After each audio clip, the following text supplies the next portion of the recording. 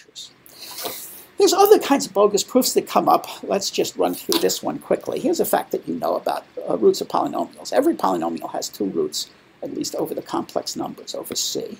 And how do you prove that? Well, you just write down the formulas for the roots. You know the quadratic formula. One root is minus b plus this square root of this quantity over 2a, and the other root is minus b minus this square root of b squared minus 4ac over 2a, and that's the end of the proof. You can just plug in this formula for R1 into this, for x into this polynomial, and it would simplify to be equal to 0, which shows that this is a root. You could plug that one into this formula for x and simplify algebraically and discover it was 0, proving that R2 is a root. We've just proved that every polynomial has two roots. Well, that's not true. We haven't proved it. This is a proof by calculation that has problems. What's the problem? Well, let's look at a counterexample. What about the polynomial 0x squared plus 0x plus 1? It doesn't have any roots. It's just a constant 1, and which never crosses the origin, so it's got no roots. What about 0x squared plus 1x plus 1? Well, that's a 45-degree line, the x line, or the y equals x line. And it only crosses the origin once. It has only one root. What happened to the two formulas, R1 and R2? And the answer was that in this case, we had a divide by 0 error. If you look at that formula, there's a quotient, there's a denominator of 2a. Divide by 0, and these formulas don't work right. They aren't the roots. And so implicitly, in order to have two roots, we need to assume that the denominator, a, the leading coefficient of the polynomial, is not 0. So that fixes those two bugs. Is that all? Well, no, because look at this polynomial.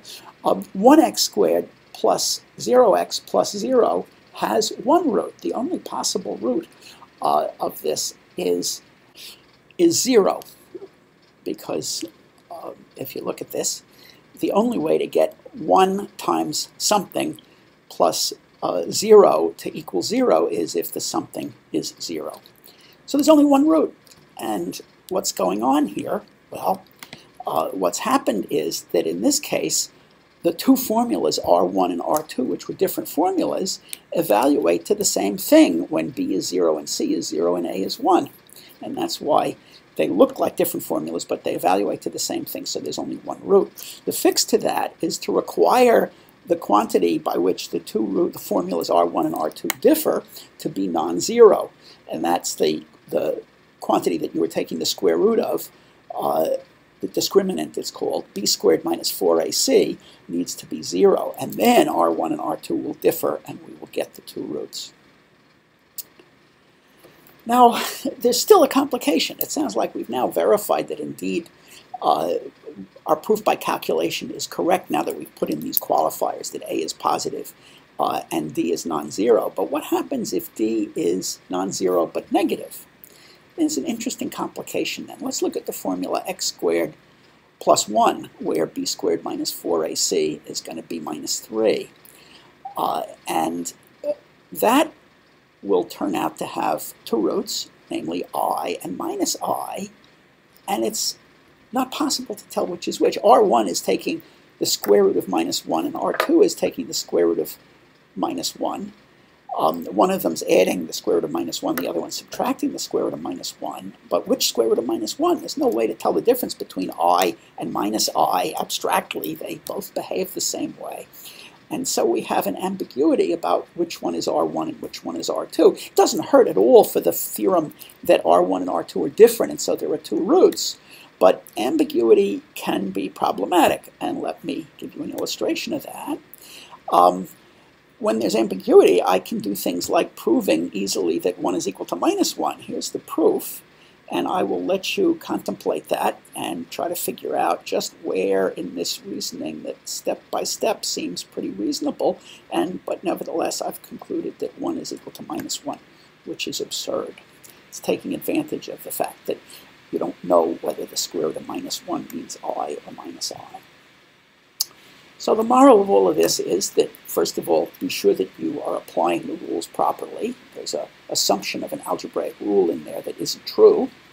And again, that kind of mindless calculation is risky when you don't really understand what you're doing and don't have a clear memory of what the exact rules are. So it's understanding that bails you out of this kind of blunder. Let's look at 1 equals minus 1 a little, because it lets us wrap up with an amusing remark. What's terrible about 1 equals minus 1?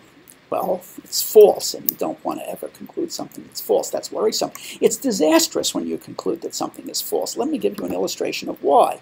Because let's suppose that 1 is equal to minus 1, and let's reason in a correct way from that assumption that we have falsely proved, but let's assume that we start off with the assumption that 1 is minus 1. Well, if I multiply both sides of an equation by the same thing, it's equal. So I can multiply both sides by a half, and I get a half is equal to minus a half. Now I can also add the same thing to both sides. That's a perfectly sound rule for reasoning about equalities. If I add 3 halves to both sides, I've turned 1 equals minus 1 into 2 is equal to 1. Now I'm in great shape to prove all kinds of things. Here's a famous one. Since I and the Pope are clearly 2, we conclude that I and the Pope are 1. That is, I am the Pope. And I've just proved to you this absurd fact. This is a joke that's attributed, a witty remark that's attributed to Bertrand Russell, the famous philosopher, logician, pacifist, Nobel Prize winner, who supposedly was approached by some socialite at a party who had heard that mathematicians thought that if 1 is equal to minus 1, then you could prove anything. And so she challenged him, prove that you're the Pope. And supposedly Russell, who was a notoriously quick wit, came up with this example. Who knows whether it's true? It's a good story. There's a picture of the great man. And you might care to learn more about this remarkable contributor to logic and philosophy and politics.